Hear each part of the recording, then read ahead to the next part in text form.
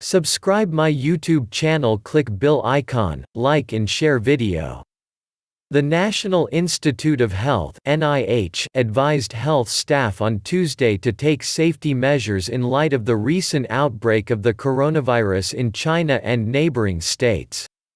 The institute directed health officials to investigate a person who may have traveled to Wuhan or any other affected area of China within the last 15 days. It also directed the officials to investigate anyone who may be suffering from severe acute respiratory infections (SARI). Symptoms of the deadly virus ranged from a history of fever, to coughing or difficulty breathing, the NIH said. The advisory maintained that health officials investigate anyone who may have had close physical contact with a suspected or confirmed case. It instructed officials to probe anyone who may have had direct contact with infected animals, seafood, meat or any other animal products in the markets of Wuhan City, China, within 14 days before the onset of illness. NIH said that the health facilities should follow the same precautions that doctors follow during seasonal influenza if they come across such a case. The NIH asked hospitals to ensure that standard precautions including hand and respiratory hygiene are being followed by using personal protective equipment. The institute also instructed doctors to cover their nose and mouth while they may be examining such a person. It emphasized on maintenance of hand hygiene after contact with respiratory secretions. The NIH notified the health facilities to clean and disinfect frequently touched surfaces and objects, such as doorknobs.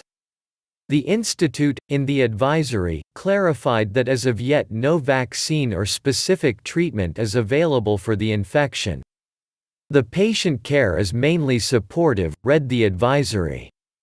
The UN's health agency says the outbreak of the disease in Wuhan is a never-before-seen strain.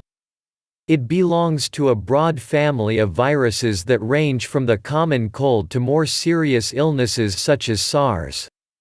What is the coronavirus?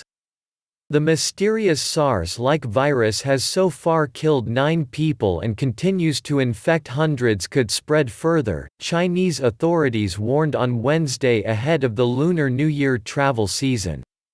The virus has already reached the United States while the other neighboring countries have issued strict travel alerts to contain the spread. The coronavirus has caused alarm for its similarity to SARS, severe acute respiratory syndrome, which killed nearly 650 people across mainland China and Hong Kong in 2002-2003. The UN's health agency says the outbreak of the disease in Wuhan is a never-before-seen strain. It belongs to a broad family of viruses that range from the common cold to more serious illnesses such as SARS. The World Health Organization (WHO) says an animal source seems the most likely primary source, with some limited human-to-human transmission occurring between close contacts.